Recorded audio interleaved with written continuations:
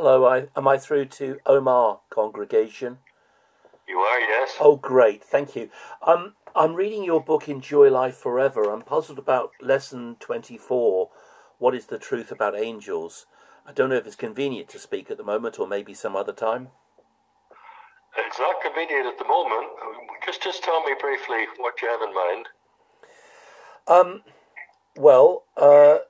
Subsection 3, I'd have to read a bit. It says, Satan and his demons mislead many people through demonism or spiritism, which is the bad practice of trying to communicate with spirits. For example, some people contact astrologers, fortune tellers, psychics, and witch doctors.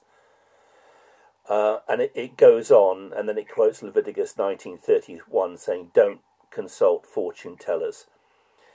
But on jw.org, I found the Watchtower for the 15th of February 1956, page 111, and it quotes the spiritist Johannes Greber, who used occult, he used Ouija boards and seances to contact spirits, and then he asked the spirits to translate the Bible for him.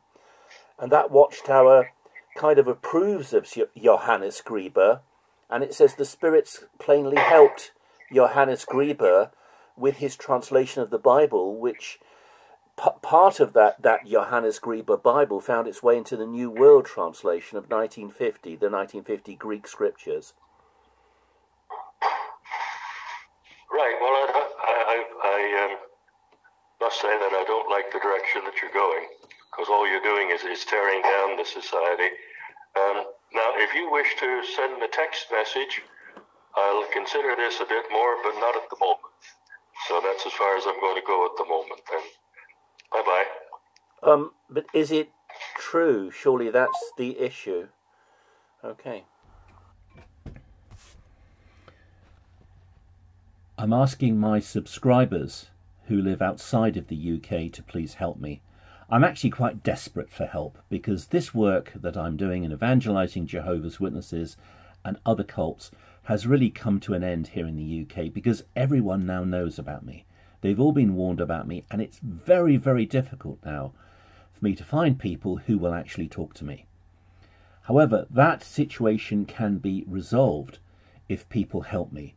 All I'm asking people to do is to go to jw.org, scroll down to Find a Meeting, click on Find a Meeting, and then you can go to your part of the USA, Canada, Australia, New Zealand, or the Caribbean. Any part of the English-speaking world. Click on, it doesn't have to be near you, it could be any Jehovah's Witness congregation in your locality. Click on that congregation, phone them up, and just say you would like to attend a Jehovah's Witness meeting on Zoom, and then copy down the details accurately. What's the name of the congregation? What's the town or the city?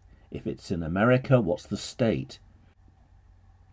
I will need to know the time that they are on. For instance, if it's in Florida, it's going to be Eastern Standard Time.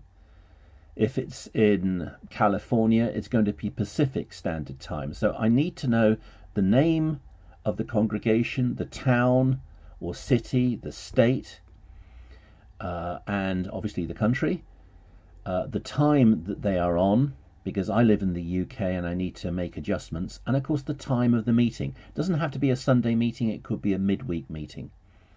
Now, please, I wish to make this very clear. I cannot possibly afford to change my phone contract and to phone outside of the UK. It's too expensive.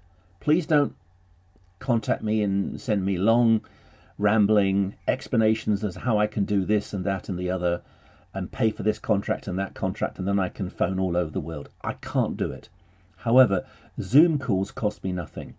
So if you give me accurate Zoom details, and they must be accurate, I can then log on free using Zoom to that Jehovah's Witness meeting, and then get Bible studies in America, Canada, Australia, New Zealand, the Caribbean, South Africa, if my subscribers help me.